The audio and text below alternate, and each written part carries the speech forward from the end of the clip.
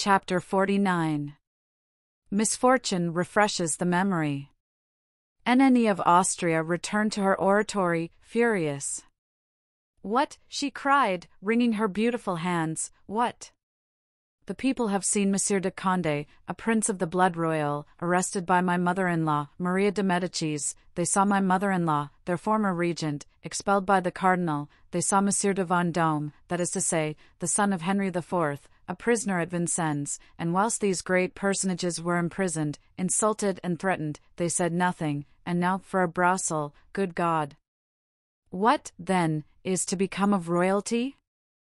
The Queen unconsciously touched here upon the exciting question. The people had made no demonstration for the princes, but they had risen for Brousel. They were taking the part of a plebeian, and in defending Brousel they instinctively felt they were defending themselves. During this time Mazarin walked up and down the study, glancing from time to time at his beautiful Venetian mirror, starred in every direction. "Ah," he said, "it is sad, I know well, to be forced to yield thus, but, pshaw! We shall have our revenge. What matters it about Brousel? It is a name, not a thing." Mazarin, clever politician as he was for once mistaken. Brousel was a thing, not a name. The next morning, therefore, when Brousel made his entrance into Paris in a large carriage, having his son Louviers at his side and Fouquet behind the vehicle, the people threw themselves in his way, and cries of "Long live Brousel! Long live our father!" resounded from all parts and was death to Mazarin's ears, and the cardinal's spies brought bad news from every direction, which greatly agitated the minister, but was calmly received by the Queen. The latter seemed to be maturing in her mind some great stroke, a fact which increased the uneasiness of the cardinal, who knew the proud princess and dreaded much the determination of Anne of Austria. The coadjutor returned to Parliament more a monarch than king, queen, and cardinal, all three together. By his advice a decree from Parliament summoned the citizens to lay down their arms and demolish the barricades. They now knew that it required but 1 hour to take up arms again and 1 night to reconstruct the barricades. Rochefort had returned to the Chevalier d'Humieres his 50 horsemen, less 2, missing at roll call. But the Chevalier was himself at heart a Frondist and would hear nothing said of compensation. The mendicant had gone to his old place on the steps of St. Eustache and was again distributing holy water with one hand and asking alms with the other. No one could suspect that those two hands had been engaged with others in drawing out from the social edifice the keystone of royalty. Louviers was proud and satisfied. He had taken revenge on Mazarin and had aided in his father's deliverance from prison. His name had been mentioned as a name of terror at the Palais Royal. Laughingly he said to the councillor, restored to his family, "Do you think, father, that if now I should ask for a company the Queen would give it to me?" D'Artagnan profited by this interval of calm to send away Raoul, whom he had great difficulty in keeping shut up during the riot, and who wished positively to strike a blow for one party or the other.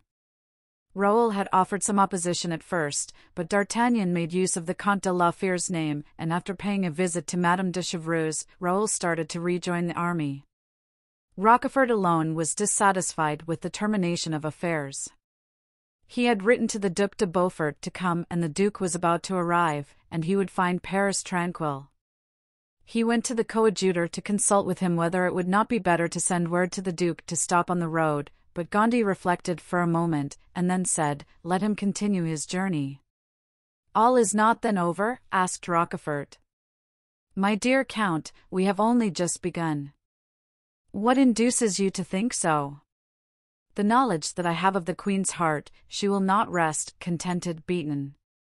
"Is she, then, preparing for a stroke?" "I hope so." "Come, let us see what you know." "I know that she has written to the Prince to return in haste from the army." "Ah!" "Ha!" said Rochefort, "you are right. We must let Monsieur de Beaufort come." In fact, the evening after this conversation the report was circulated that the Prince de Condé had arrived. It was a very simple, natural circumstance, and yet it created a profound sensation. It was said that Madame de Longueville, for whom the prince had more than a brother's affection and in whom he had confided, had been indiscreet. His confidence had unveiled the sinister project of the queen. Even on the night of the prince's return, some citizens, bolder than the rest, such as the sheriffs, captains and the quartermaster, went from house to house among their friends, saying, "Why do we not take the king and place him in the Hôtel de Ville? It is a shame to leave him to be educated by our enemies, who will give him evil counsel, whereas, brought up by the coadjutor, for instance, he would imbibe national principles and love his people." That night the question was secretly agitated, and on the morrow the grey and black cloaks, the patrols of armed shop people, and the bands of mendicants reappeared. The queen had passed the night in lonely conference with the prince, who had entered the oratory at midnight and did not leave till 5 o'clock in the morning. At 5 o'clock and went to the cardinal's room. If she had not yet taken any repose, he at least was already up. 6 days had already passed out of the 10 he had asked for Mordaunt. He was therefore occupied in revising his reply to Cromwell, when someone knocked gently at the door of communication with the Queen's apartments. And of Austria alone was permitted to enter by that door. The cardinal therefore rose to open it. The Queen was in a morning gown, but it became her still, for, like Diana of Poictiers and Ninon, and of Austria enjoyed the privilege of remaining ever beautiful. Nevertheless, this morning she looked handsomer than usual, for her eyes had all the sparkle inward satisfaction adds to expression. "What is the matter, madam?" said Mazarin, uneasily. "You seem secretly elated."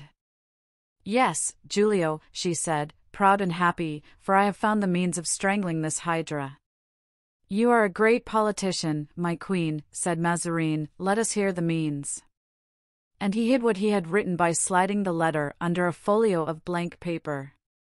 "You know," said the queen, "that they want to take the king away from me?" "Alas!"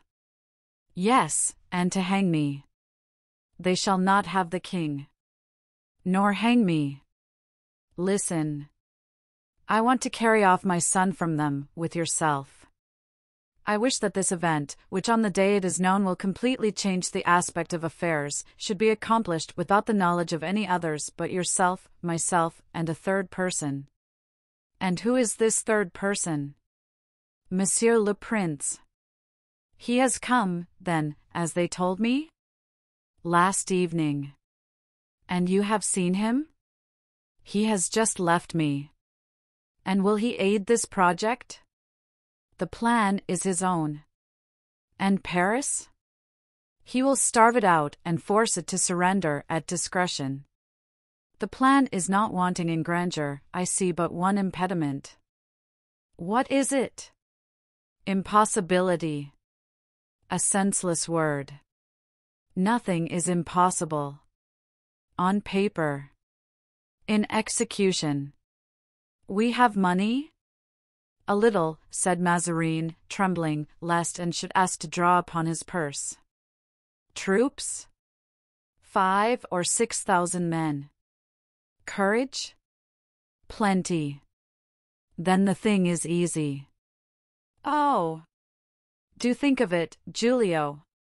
Paris, this odious Paris, waking up one morning without queen or king, surrounded, besieged, famished, having for its sole resource its stupid parliament and their coadjutor with crooked limbs." "Charming!" "Charming," said Mazarin. "I can imagine the effect, I do not see the means." "I will find the means myself." "You are aware it will be war, civil war, furious, devouring, implacable?" "Oh!" "Yes, yes, war," said Anne of Austria. "Yes, I will reduce this rebellious city to ashes. I will extinguish the fire with blood. I will perpetuate the crime and punishment by making a frightful example. Paris, I detest, I loathe it." "Very fine, Anne. You are now sanguinary, but take care. We are not in the time of Malatesta and Castruccio Castracani. You will get yourself decapitated, my beautiful queen, and that would be a pity." "You laugh." "Faintly. It is dangerous to go to war with a nation. Look at your brother monarch, Charles I. He is badly off, very badly. We are in France, and I am Spanish. So much the worse. I had much rather you were French and myself also, they would hate us both less. Nevertheless, you consent? Yes, if the thing be possible. It is I who tell you so. Make preparations for departure. I am always prepared to go, only, as you know, I never do go, and perhaps shall go this time as little as before. In short, if I go, will you go too? I will try. You torment me, Giulio, with your fears, and what are you afraid of, then? Of many things. What are they? Mazarine's face, smiling as it was, became clouded. And, said he, you are but a woman, and as a woman you may insult men at your ease, knowing that you can do it with impunity. You accuse me of fear. I have not so much as you have, since I do not fly as you do. Against whom do they cry out? Is it against you or against myself? Whom would they hang, yourself or me? Well, I can weather the storm, whom, notwithstanding, you tax with fear, not with bravado, that is not my way, but I am firm. Imitate me. Make less hubbub and think more deeply. You cry very loud, you end by doing nothing, you talk of flying. Mazarine shrugged his shoulders and taking the Queen's hand led her to the window. Look, he said. Well, said the Queen, blinded by her obstinacy. Well, what do you see from this window? If I am not mistaken, those are citizens, helmeted and mailed, armed with good muskets, as in the time of the League, and whose eyes are so intently fixed on this window that they will see you if you raise that curtain much. And now come to the other side. What do you see? Creatures of the people, armed with halberds, guarding your doors. You will see the same at every opening from this palace, to which I should lead you. Your doors are guarded, the air-holes of your cellars are guarded, and I could say to you, as that good La Ramee said to me of the Duc de Beaufort, you must be either bird or mouse to get out. He did get out, nevertheless. Do you think of escaping in the same way? I am a prisoner, then? Parbleu, said Mazarine, I have been proving it to you this last hour. And he quietly resumed his dispatch at the place where he had been interrupted. And, trembling with anger and scarlet with humiliation, left the room, shutting the door violently after her. Mazarine did not even turn around. When once more in her own apartment and fell into a chair and wept, then suddenly struck with an idea, I am saved, she exclaimed, rising, oh, yes. Yes! I know a man who will find the means of taking me from Paris, a man I have too long forgotten. Then falling into a reverie, she added, however, with an expression of joy, ungrateful woman that I am, for 20 years I have forgotten this man, whom I ought to have made a Marechal of France.